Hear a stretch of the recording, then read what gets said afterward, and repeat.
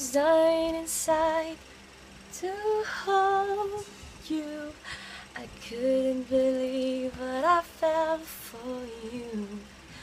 Dying inside, I was dying inside, but I couldn't bring myself to touch you.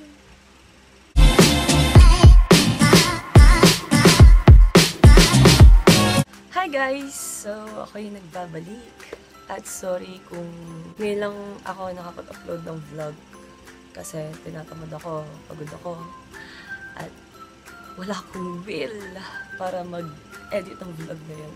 So right now, ay ipapakita ko sa inyo kung ano yung mga nasa loob ng bag ko. So ang portion na to, ng vlog na to, ang content ng vlog ko to is what's in my bag. So currently, I'm using a iPhone 5C para sa filming ko dito sa vlog kong to. Kasi tinatamad akong mag-export, mag-import ng videos from the laptop and from the DSLR. So, ito na lang yung ginamit ko for now.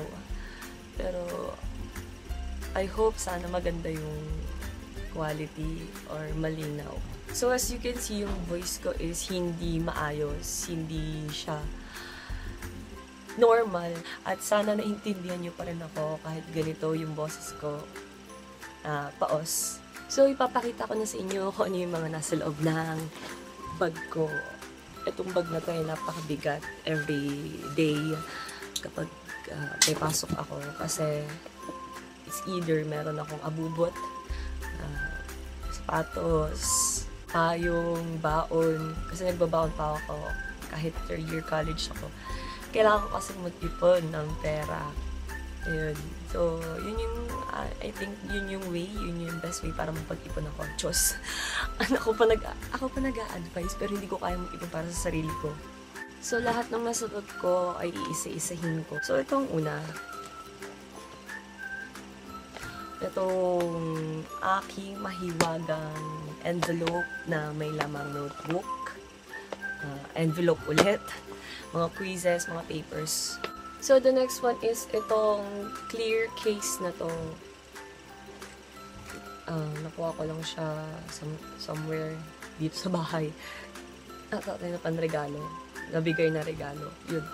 Hindi nabigay na regalo. I mean, laman ng regalo. So, kinuha ko siya para lagay ng headphones ko, earphones, ng charger, adapters. So, organize. Pero yung buhay ko, hindi ko ma-organize. So, ang next naman is itong mahiwaga kong wallet. Hindi ko na ipapakita sa inyo kanina naman, pero ito yung mga contains yan. So, itong wallet ito is pinagay ito ng ninang ko ng Christmas. Then, gusto ko talagang magkaroon ng wallet na pang dalaga talaga kasi mukha akong hindi dalaga. Mukha akong bata.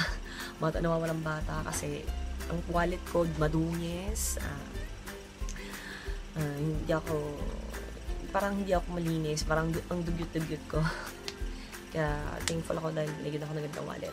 Tsaka napaka-social niya tignan kapag sa kamay ko. So, ang next one is itong payong ko, yung mahiwaga kong payong, at itong lagayan ko ng nagtay. Yung next is itong maliit kong notebook. Hindi ko alam kung anong tawag dito, notebook ba o planner. Kasi para sa akin, ang tawag ko dito is planner. Then, ito, naglalagay ako ng mga events or mga pwedeng kung gawing video contents. So, ang next one is itong makeup kit ko.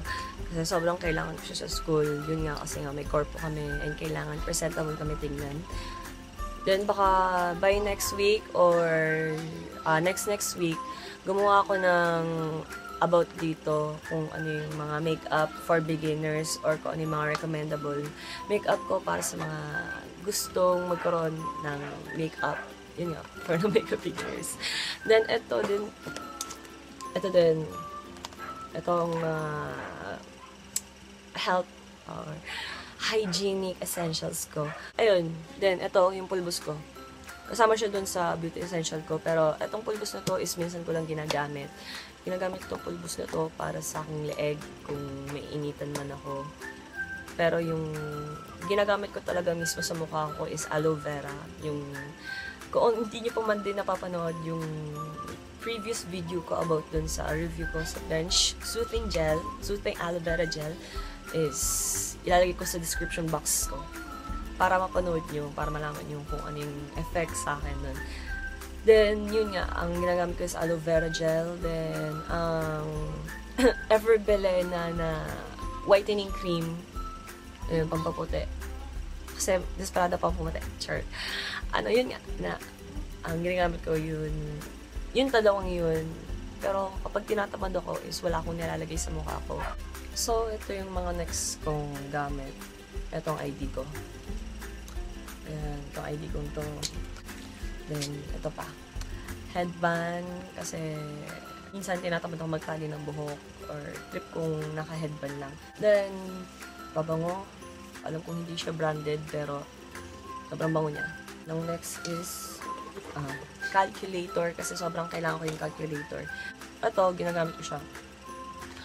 Meron kasi kami isang subject sa major namin na kailangan ng calculator. Yun yung ecotourism. And awan ko siguro dun sa travel agency namin is kailanganin namin to. Ano ko dito sa bag ko is itong lotion. Next one is itong hand sanitizer ko na binili ko pa sa Cebu. Sa Mactan International Airport, nabili ko siya. Pero okay lang din kasi meron din ako hand sanitizer na hindi siya malaki, yung ganito lang kaliit. Then, ball pens. Aray ko! And ito, ball pens.